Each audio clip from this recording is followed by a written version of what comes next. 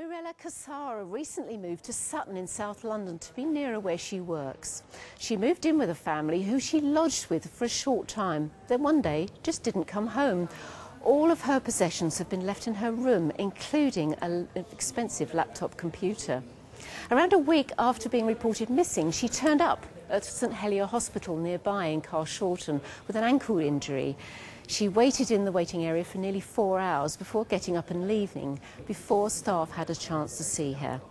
Now, Mirella is an Italian national, but isn't back with her family in Italy, who are very, very worried about her. So if you think you've seen Mirella, or have any information about her whereabouts, please call Missing People on 116 000, or you can do the hashtag Crime News Watch on Twitter. OK, Jackie, thank you. And so do get in touch if you have any help you can offer at all.